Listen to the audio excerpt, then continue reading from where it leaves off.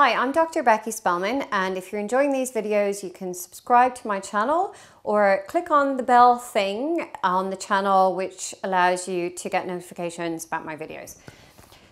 I'm going to talk about a topic that comes up quite commonly with my clients, and it is to do with sexual assault or childhood sexual abuse or rape that someone has experienced, and they're very nervous or ashamed of telling their partner.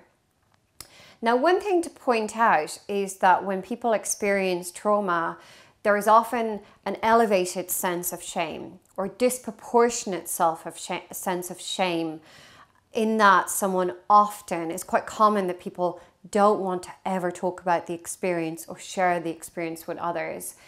When people don't hold this degree of shame, things are a lot easier for them. And that's actually one of the things we often work on in therapy, is helping eliminate or decrease the degree of shame someone feels so that they can actually talk about the experience more openly, particularly in areas of their life where it's important, such as in their relationships. I have clients who come to me who often say things like, I will never tell my partner about the sexual abuse I have experienced. Or I'll never tell my partner about the rape incident. They just won't understand, or they'll see me differently. People often have really strong beliefs about what their partner is going to think without having very much evidence that their partner will definitely think in this way. For example, a client said to me, I'm not sure about telling my partner about the rape incident because they may not marry me, which is quite an extreme assumption, discounting all the other aspects of the relationship, but yet being very nervous because of that extreme assumption.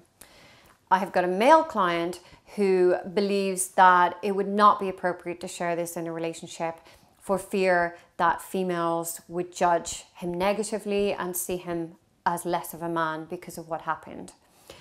So this is a really difficult topic for people to share with partners because of the shame they experience, and as a result of the shame, there's a massive assumption about what their partner will think.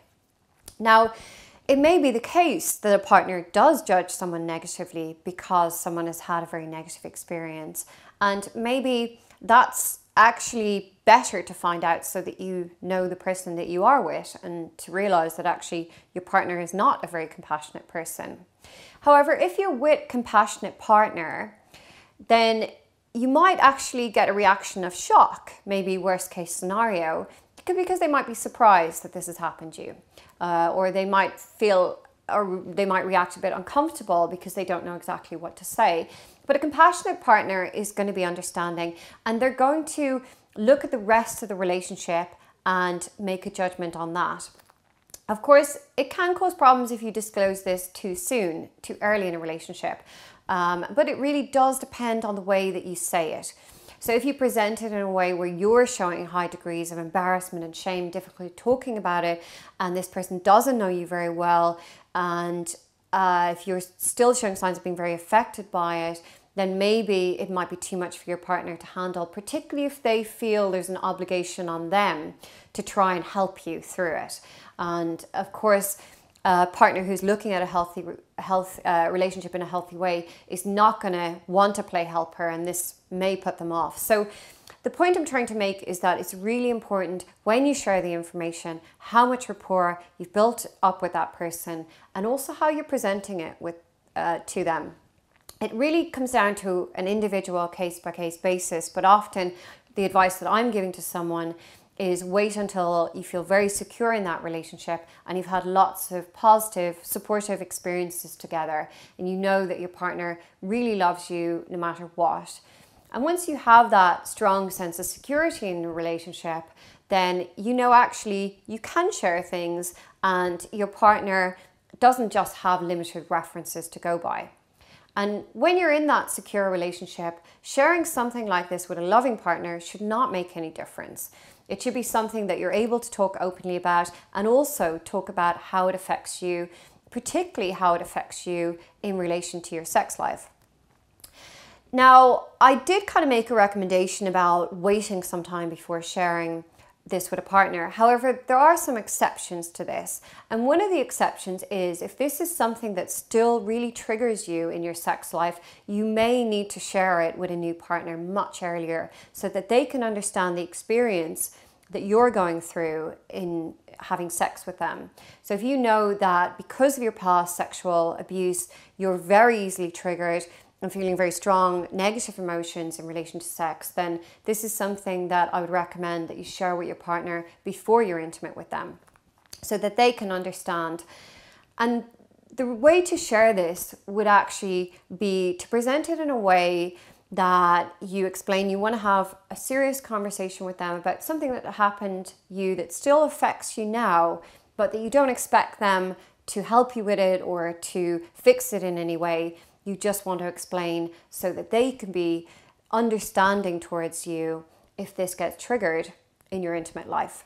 And then you can explain as much as you feel comfortable about the situation. It's not necessary to go into every single detail. You might just want to say that it's happened and leave it at that, and politely say to them that you're not comfortable about talking about it any further if they want to ask very specific questions.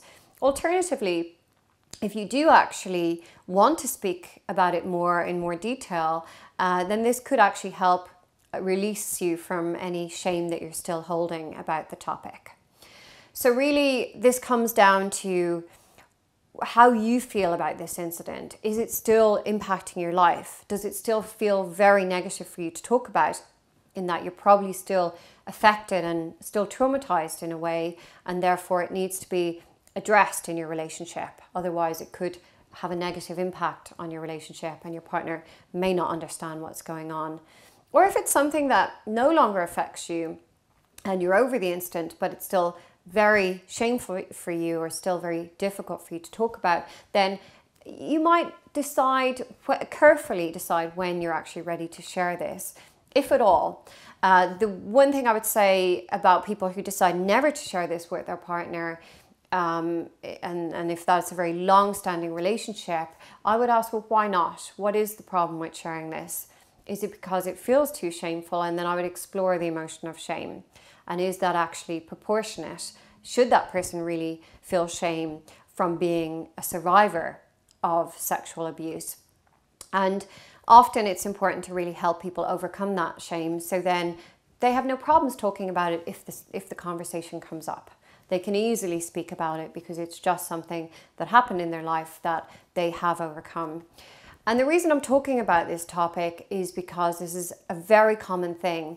This occurs for 1 in 6 women, 1 in 6 females will have had a situation in their life where there will be some sort of sexual assault attempt on them, and 1 in 12 males will have experienced the same kind of situation. So this is something that really does happen a lot for people, and therefore I think that awareness should be raised and people should be able to talk about it, but not talk about it in a way where they feel like they're very different and that they're the only one that this has happened to.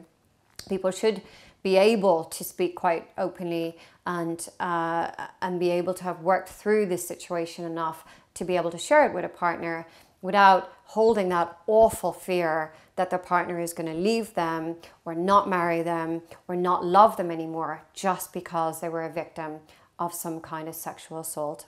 If you found this video useful, then you can subscribe to my channel, and once you subscribe there is a bell icon which will notify you about further videos.